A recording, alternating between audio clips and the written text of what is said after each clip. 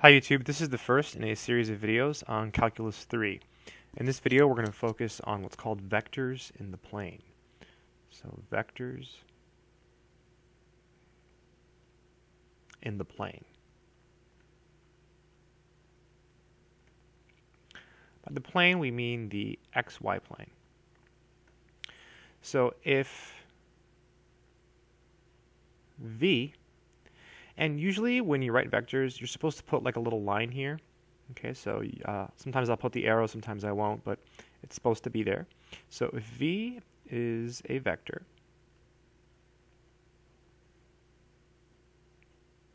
whose initial point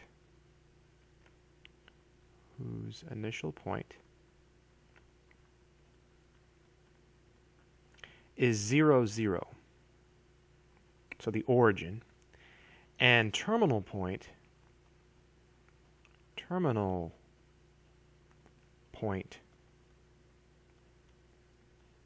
is, say, parentheses v sub 1 comma v sub 2,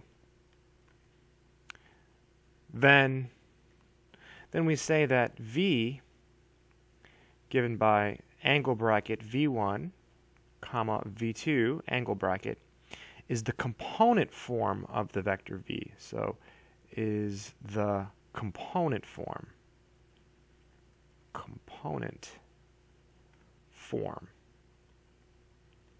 of v. So if you have a vector that's written in this way, we say it's written in component form. And these guys here, so v1 and v2, these guys here, these are called the components.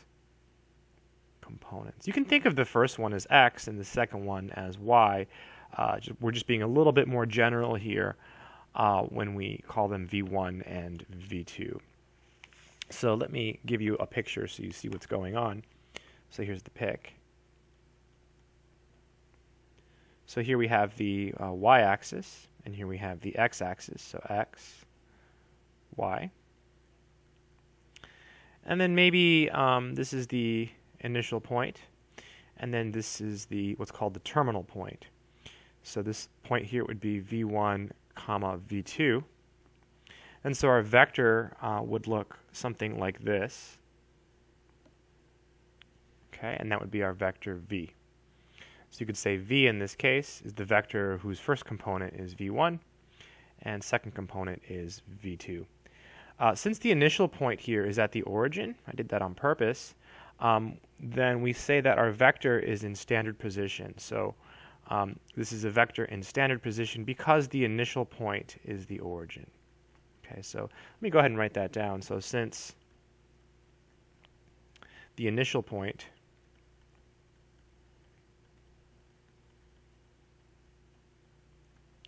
is the origin, we say the vector is in standard position. We say the vector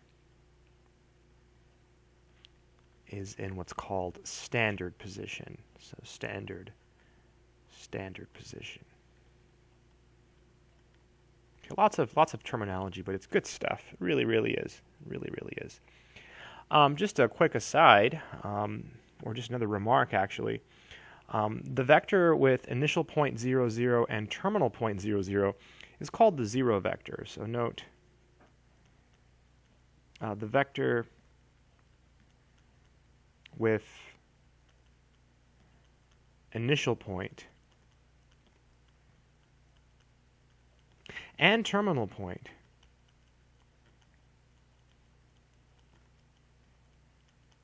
(0, 0). So the initial point is the same as the terminal point, and they're both 0, 0, is called the zero vector. It's a very important vector in Calculus 3 and in mathematics. It's called the zero vector. Okay, we're going to use it a lot, and the notation for the zero vector is a 0. Right, it's a 0, but since it's a vector, we put a line with an arrow above it. And the first component of the zero vector is 0, and the second component of the zero vector is also 0. So very special vector in the world of vectors. Let's look at another picture that's going to prove to be useful, especially later on if you're trying to understand the derivations of some of the formulas in Calculus 3. So a worthy picture. So consider the following picture.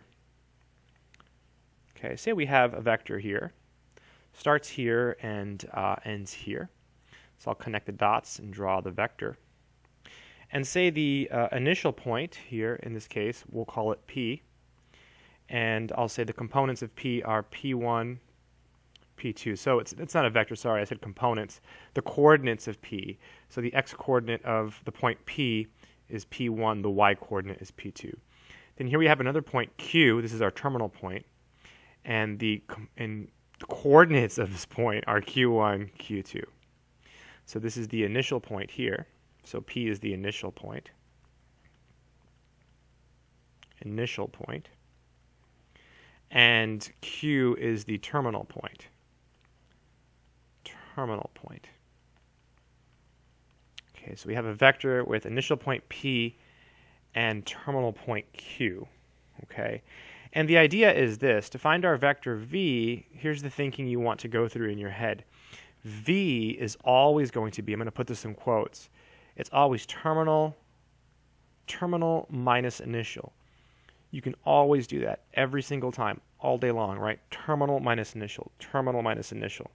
So more formally, to find the vector V, what you do is you take the terminal, so Q1 minus P1, so you subtract the first components, okay? So Q1 minus P1, and then you subtract the second components, so Q2 minus P2. You can always do that, so Q2 minus P2, okay? And that gives you your vector, right? And this is V1, comma V2. So we're saying that this here is V1 and this here is V2. This is super useful, okay? Extremely, kind of emphasize how useful this thinking is. So if you ever have an initial point and a terminal point, it's always terminal minus initial to get the vector. All right, there's a couple formulas. Sometimes we're interested in finding what's called the length of the vector. So the length, it's also called the norm, okay? It's also called the magnitude. So lots of names for the same thing. So the length norm slash magnitude of a vector, let's call our vector V. And component form, it would be, I suppose, V1, comma V2 is, and what you do is you write these two double bars and you put the V here, double bars, and it's the square root of the components squared, so V1 squared plus V2 squared. Okay, that's the length, norm, or the magnitude of a vector.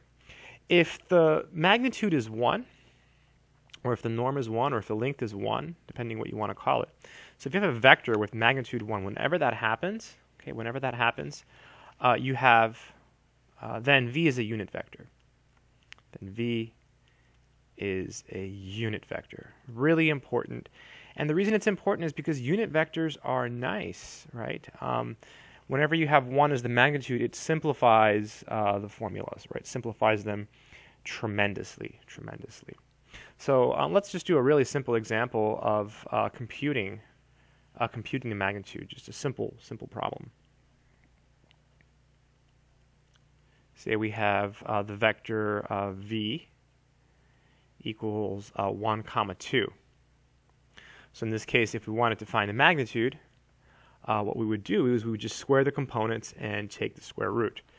So the magnitude of V in this case, it's the square root of 1 squared plus 2 squared. Okay, so you just do 1 plus 4, and so you get the square root of 5, and that would be the magnitude. I'm going to go ahead and stop the video here and make another one just to keep the videos a little bit short, and then we'll continue our discussion of vectors in the plane. Thanks for watching.